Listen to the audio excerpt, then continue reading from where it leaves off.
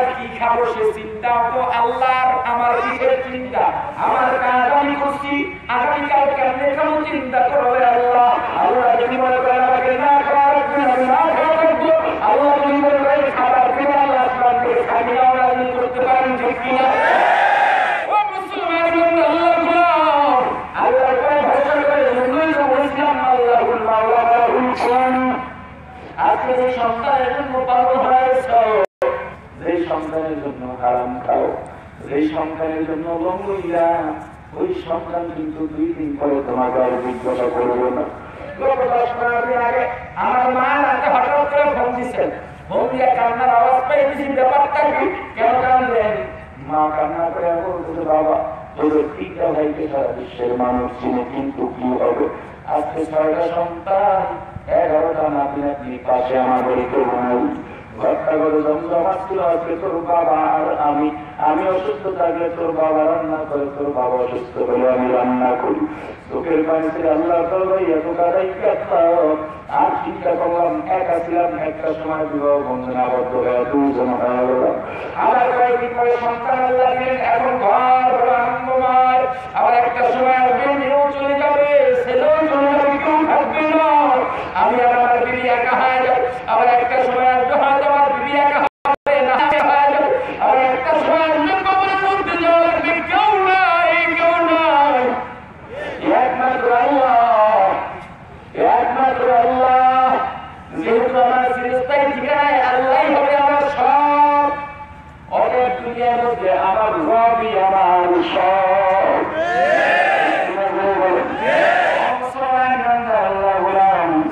এই জন্য এত মায়া করেও লাভ নাই, আল্লাহর পাগল হওয়া লাগবে ঠিক কিনা? বাবা বৃদ্ধ হয়ে গেছেন, মা বৃদ্ধা হয়ে গেছেন, সন্তান বাহিরে চাকরি করে, বিদেশের মধ্যে চাকরি করে। সন্তানের কাছে বাবা চিঠি করে, খোকা আয় আয় বাড়ি একটু আয়, 2 বছর হয়ে গেল, তোর মা আর আমি আমাদের পাশের কেউ নাই, আয় বাবা আয় আয় একটু দেখতে মন চায়। তোর সন্তানের দাদা দাদি ডাকো শুনতে পাই না, এ বাবা তোর কি আমাদের কথা মনে পড়ে না খোকা? মাথা গাম্বায় বলে পিঠটা রোদে পোড়াইয়া, ওরে বাবা না খাইয়া না ঘুমাইয়া গায়ে রক্ত পানি বানাইয়া তোর জন্য কামাই করছি বাবা, এ বাবা কেমনে ভুলে গেলি বাবা? সন্তান চিঠি ভাইয়া চিন্তা করতেছেন, মা বাবাকে আমার দুঃখটা বুঝবেন না, আমি এখানে কত ব্যস্ত আছি, কত কাজ করতে হয়, মা বাবা কেন বুঝেন না? শেষ পর্যন্ত চিন্তা করবো না, একবার গিয়ে দেখে আসি। যেহেতু বলছেন তাদের বন রক্ষা করার জন্য, সন্তান বাড়িতে চলে গেছে, গিয়ে দেখে সন্তান বাড়ির মধ্যে কোনো আওয়াজ নেই, নীরব নিস্তব্ধ। দরজাটা ভিতরে ঢুকছে, ঘরের মধ্যেও কেউ নাই। ঘরের পিছনে গিয়ে দেখে মা চুলার মধ্যে রান্না করতেছে, আর 2 চক্ষু দিয়ে টক টক করে পানি পড়তেছে। মা গো, মা সন্তানকে দিকে অবাক হয়ে যায়, কোথায় যায়? মা দুটো উঠে দাঁড়াইতে গিয়ে পড়ে যায় ক্লান্ত শরীর, তবু সন্তানকে ধরা হচ্ছে, মা ধর করে কাঁদতেছে। মা কিছু বলতে পারেন না, শুধু কাঁদেন। বলো মা আমার বাবা তো বলে, তোর বাবা উঠানের মধ্যে গিয়ে দেখে আর উঠানের মধ্যে চলে গেল, গিয়ে দেখে বাবা একটা চুলের উপরে বসে কি যেন ধ্যান করতেছে। বাবা গিয়ে সালাম দিলেন, বাবা কেমন আছেন? বাবা সালামের জবাব দিয়ে বললো, ভালো আছি, আর কোনো কথা বলেন না। কিছুক্ষণ পরে বাবা ডাক দিয়ে বললেন, সন্তান বললো, বাবা কেন কথা বলেন না? বাবা ডাক দিয়ে বললেন, খোকা বাবা কথা যেহেতু বলতেই হবে, ওই যে গাছের ডালে দেখা যায়, ওটা কি বলে কার? বাবা আবার জিজ্ঞাসা করলেন, বাবা ওটা কি? সন্তান আবার বললো, ওটা কার? বাবা আবার জিজ্ঞাসা করলেন, খোকা ওটা কি? সন্তানের রাগ হয়ে গেলেন, তবু রাগ সম্মান করে বললে, হয়তো আর শুনতে পান না, বলে ওটা কার? বাবা আবার জিজ্ঞাসা করলেন, খোকা ওটা কি? সন্তানের রাগ যাবে, বাবা তোমাকে বাবা বলি ওটা কার, তুমি কি শুনতে পাও না?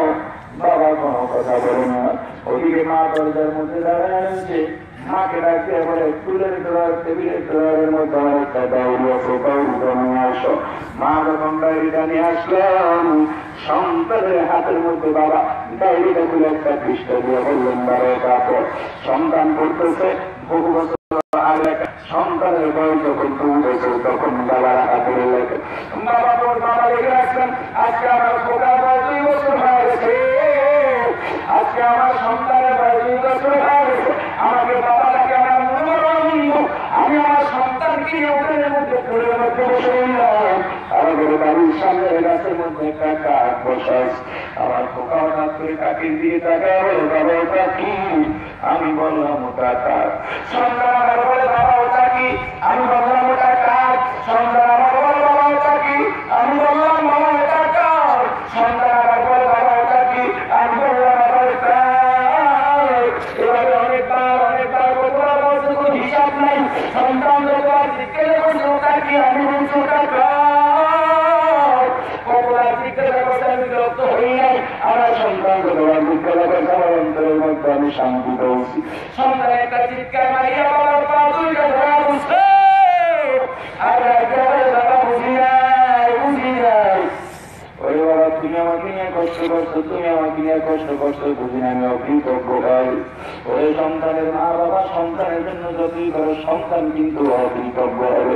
তার মানে এই নয় সন্তানের দায়িত্ব তুমি অবহেলা করবা, না, সন্তানকে লালন পালন করবা, সন্তানকে ভালোবাসবা, সাথে সাথে সন্তান মা বাবা যা কিছু সব সেই জন্য আল্লাহকে বেশি ভালোবাসতে হবে। ঠিক কিনা বলে বলেন? পারবেননি? আর পারবেননি? মুসলমান আল্লাহর গোলাম। মহিলাটা আজ্ঞা করলেন আল্লাহর গোলাম, ও বাবা রিজিকের মালিক যেহেতু আল্লাহ, সম্পদ দিলেন আল্লাহ, নেওয়াও করলেন আল্লাহ। অতএব আগামীকালকে কি খাবো চিন্তা করবেন আল্লাহ, আমার ভয় নাই, আমার চিন্তা নাই। 2 নাম্বার, যদি বিপদে কোনো সাহায্য চাওয়া 2 নাম্বার পদ্ধতি। 1 নাম্বার পদ্ধতি কি? 1 নাম্বার পদ্ধতি কি? 1 নাম্বার পদ্ধতি কি? পীরের কাছে যাওয়াও নয়, পীরের কাছে যাবো নিজের আমল শুদ্ধ করার তালিম নেওয়ার জন্য, সাহায্য চাওয়ার জন্য নয়। কথা বুঝেন না কেন? সাহায্য চাওয়ার জন্য নয়। বাবা আমার সন্তান হয় না, সন্তানের ফয়সালা করে দেন। সন্তান মালিককে জোরে বলেন আমার টাকা পয়সা নাই, টাকা পয়সার ব্যবস্থা করে দেন। টাকা পয়সা দেওয়ার মালিককে। পীরের কাছে যাবো নিজের আমলের শুদ্ধি কিভাবে করবো তার তালিম নেওয়ার জন্য, অন্য কোনো কারণে নয়। তবলিগের মধ্যে যাবো নিজের আমল শুদ্ধ করার জন্য, অন্য কোনো কারণে নয়। ও মুসলমান ওলামায়ে কেরামের কাছে যাবো আমল শুদ্ধির পদ্ধতি জানার জন্য, অন্য কোনো কারণে নয়। সাহায্য যাবো কার কাছে? পদ্ধতি আল্লাহ শিখায় দেন। 1 নাম্বার পদ্ধতি ধৈর্য ধারণ কর। 2 নাম্বার পদ্ধতি নামাজের মধ্যে দাঁড়িয়ে যাও। শুকরিয়ার একটা পদ্ধতিও নামাজ। আর বিপদে পড়লেও আল্লাহর কাছে সাহায্য দেওয়ার পদ্ধতির নাম কি? নামাজ। আরো এক বড় জিনিস করে, বড় কাজ করে, অনেকগুলো কাজ সংক্ষেপে করে দিই। নামাজ জান্নাতেও পৌঁছাইবে তোমাকে নামাজ। বিদেশের মধ্যে কাজ করে অনেক কষ্ট হয় জানি, কিন্তু নামাজ ছাড়া যাবে না। কিছু নাই, কিছু নাই, ইংলিশ চিন্তা দেয় নাই। সারা জনের জন্য ভিখারি বলে অভিশপ্ত হয়ে গেছে। ও মুসলমান ইংলিশও চিন্তা দেয় নাই, তুমিও আমিও যদি চিন্তা না দিই বলো ইংলিশের মধ্যে তোমার আমার মধ্যে ব্যবধান কোথায়? যত কাজ করি আমি ব্যস্ত, এই নামাজটাকেও তার মধ্যে ঢুকাইয়া যে এটাও আমার এই কাজেরই অংশ, এটা পড়ে নিতে হবে। ব্যস্ততা দেখাবো নামাজ ছাড়াই, নামাজ পড়তেই হবে। এটা মারা যাওয়ার আগে পড়বেন না পড়ে পরে কোনো সুযোগ আসেনি। ও মুসলমান গত 5 থেকে 6 বছর আগের ঘটনা। বাংলাদেশের জাতীয় কালের কংগ্রেস শেষ বিশ্বের শিরোনামে আসছিল। ঢাকার মিরপুর সাহেবের মধ্যে ঘটে যাওয়া ঘটনা। মা বাবা 4-5 বছরের শিশু রাত্রে ঘুমায় গেছে, ফজরের আজান হয়ে গেছে। কারণটা বলতেছি, মারা যাওয়ার পরে কিন্তু আমলের দরজাটা বন্ধ। দুনিয়াতে আসার একটা সিরিয়াল আছে, দুনিয়া থেকে বিদায় হওয়ার কোন সিরিয়াল নেই। আসার ক্ষেত্রে আগে দাদা, তারপরে বাবা, তারপরে সন্তানের জন্ম হয়, তারপরে নাতির জন্ম হয়। কিন্তু দুনিয়া থেকে যাওয়ার ক্ষেত্রে দাদার আগে নাতি যায়, বাবার আগে সন্তান যায়, স্বামীর আগে স্ত্রী যায়। ঠিক কিনা? কোন সিরিয়াল নাই, সিরিয়াল হয়, সিরিয়াল ছাড়া হয়। ও মুসলমান দুনিয়াতে বড় কঠিন কঠিন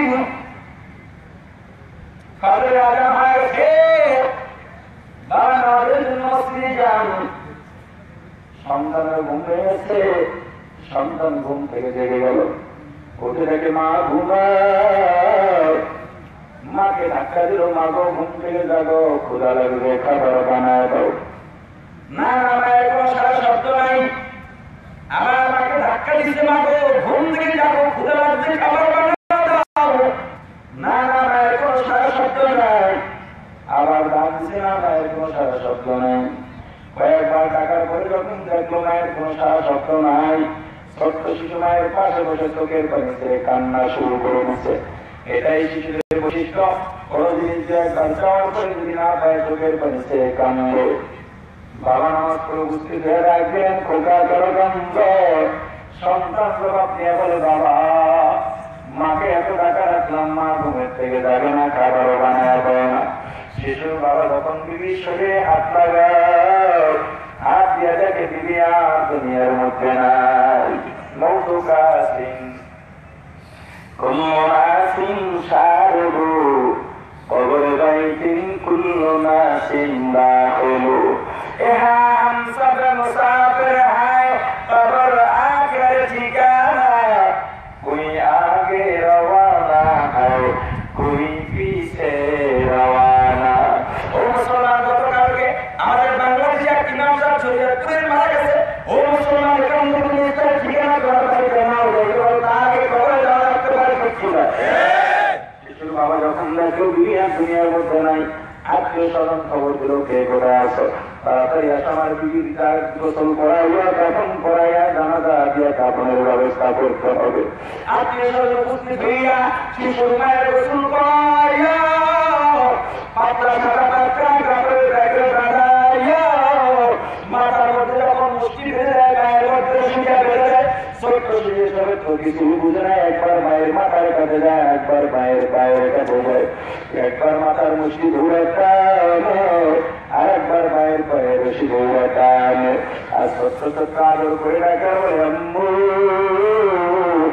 এত ঘুমান কেন, ঘুমাও, যাবো আম্মু যাবো, আমার ক্ষুধা লাগবে, খাবার বানায় দাও। বাবাকে ডাকতে যাবো, আমার আম্মুকে কেন মাংস, আমার আম্মুর বন্ধন করে দেওয়া হয়, আম্মু শ্বাস করতে পারবে না। উপস্থিত লোকজন সহ্য করতে পারে না, ডাক দিয়ে শিশুর বাবা তাড়াতাড়ি রাতের জানাজা দিয়ে দাফনের ব্যবস্থা করো। যখন শিশু মায়ের জানাজা পড়াইয়া মুদ্রার কাছে চড়াইয়া, তার যদি কাজের মধ্যে নিয়ে কবর দিকে রওনা হয়, ছোট্ট শিশু পিছনে পিছনে দৌড় শুরু করতে, হয়তো কেউ পড়ে যায়, আবার উঠে যায়, হাত উল্টা ভাড়া দিচ্ছে, আম্মু কই যাও, কই যাও, আমাকে ছেড়ে যায় না, আম্মু আমাকে ছেড়ে যায় না, ও আম্মু তোমাকে তা ডাকতে পারবো না, আম্মু তাড়াতাড়ি তাড়াতাড়ি দাঁড়াও। কিন্তু না, যখন শিশুর মায়ের লাশ কাটটাও কবরের পশ্চিম পাশে রাখা হয়, ছোট্ট শিশু একটা লাশ দিয়া মায়ের খাটের মধ্যে উঠে গেছে। মৃদু মায়ের পাশে শিয়ালের গলাটা জড়াইয়া ধরেছে। এবার জড়িয়ে দিয়া বলে, আম্মু তোমাকে যে আম্মু বাপু মানছে, আপুকে আপু বলে ডাকবো না, আপুর বাড়িতেও যাবো না, চলো আম্মু চলো নানুর বাড়ি যাও।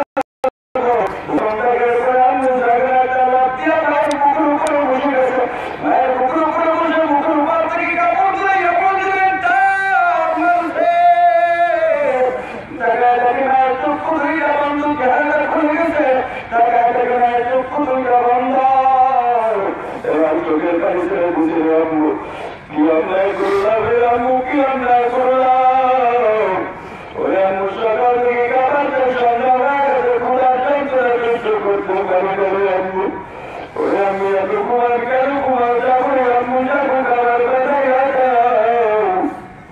এরপরে যখন দেখে না আমার ঘুম ধরে যাবো না, ছোট্ট শিশুরা ঘুমিয়ে আমার ঘুম ঘরের মধ্যে চাপড়া,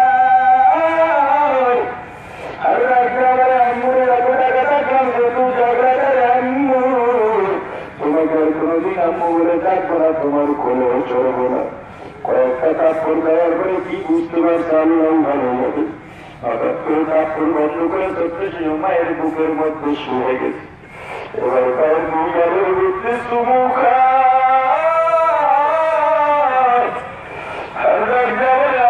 তোমাকে মারছি, তুমি কি বেটা পাইছ,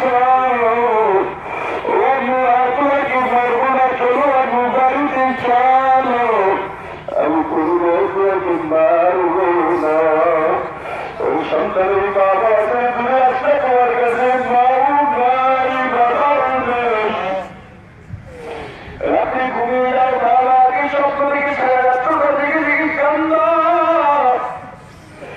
না কেউ কাছে পাও না বাবা কেউ কাছে পাও না কিন্তু তোমার মা বাবা কিন্তু বাড়িতে নিশ্চিন্তায় ঘুমান না তোমাকে কাতারের মতো করে আপনার শরীর ঘুমরা থেকে যায় আমাদের ধরায় সারা তোমার জন্য আল্লাহ বাবাই কান্না করে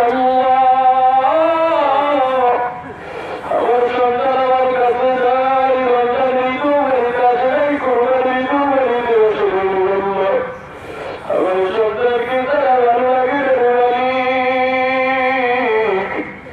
আমার সন্তানকে বিপদ থেকে মুক্ত রাখবে ওই সন্তান আজকে মায়ের জন্য দোয়া করতে ভালো লাগে রে খোকা ওই মা বাবা যদি গভীর রাতে না কাঁদতেন তুমি সুস্থ থাকতে পারতে না আমার বিয়ে কত বছর এমন নির্দেশ করে অপারেশন করলে আর আমার 20 ভাগ রোগী বাঁচে না 2 জন বাঁচে আমার বিবিকে যখন দোষ করাইয়া ওর মধ্যে ঢুকানো হয় অপারেশন থিয়েটারের মধ্যে ঢুকানো হয় আমার বড় মেয়েটা বয়স তখন 5 বছর আমি ডাকলাম আম্মু কি হয়েছে তোমার কোনো সমস্যা হয়ে কিনা দেখা কোনায় দেয় কি বা বুঝতে মনে করছি কিছুই তো বুঝবো না চোখের মধ্যে পানি কল করে রাখবো আর কিছু হয়ে আম্মু কি হয়েছে তখন রাখবো আমি কি বলবো চোখে আড়াল করে চোখের পানি করে আমি সন্তানকে রাখতে পারবো ডাক পারেছি যখন আমার বিড়িকে ওটির দিকে রওনা হয় আমার মেয়েরা ভিতরে দৌড়ি যাবে রাখবো তুমি কই যাও তোমার কি হয়েছে আমি মাথায় পানি দিয়ে দেবো বাসায় চলো আমি রান্না করে দেবো আমি তোমাকে খাওয়াবো রাখবো তুমি কই যাও ডাক্তারের পাবি ডাক্তারটা চলা মুখে দিও না বুঝতে পারলাম সন্তানের জন্য আমার বুঝি কত দাঁড়া অসময়ে তিনি সন্তান কিছু তোমার যাওয়া লাগবে আমার যাওয়া লাগবে আমার সন্তানকে একটা টান মারিয়া ফোনের কাছে জোর করে দাঁড় করা রাখে যখন শিশু মায়ের কোমরে গাছটা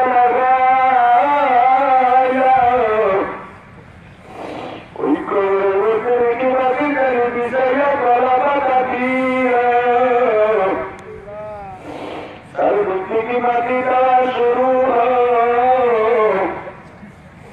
ছোট্ট শিশু কবে চারপাশে ঘুরে গলা কাটা বুড়বুড় মতো ছটফট করে একবার আমার পায়ে করে আরেকবার দাদার পায়ে করে আরেকবার খাবার করে পায়ে করে আরেকবার দাদার পায়ে করে আর দাদার দাদু রে ও দাদু মামু চাচা আমার আম্মুকে কোথায় ঢুকাইলা আমার আম্মুকে আমি দেখতে পারবো না যখন দেখে না কেউ কোনো কথা বলে না ছোট্ট শিশু বাবাকে জোড়া ধরছে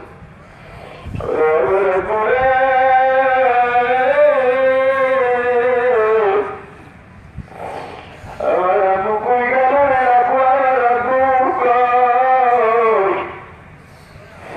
আমার আম্মুকে ছাড়া আমি থাকতে পারবো না সন্তানকে কোলের মধ্যে ধরা বাবা ডাকতেছে খুকা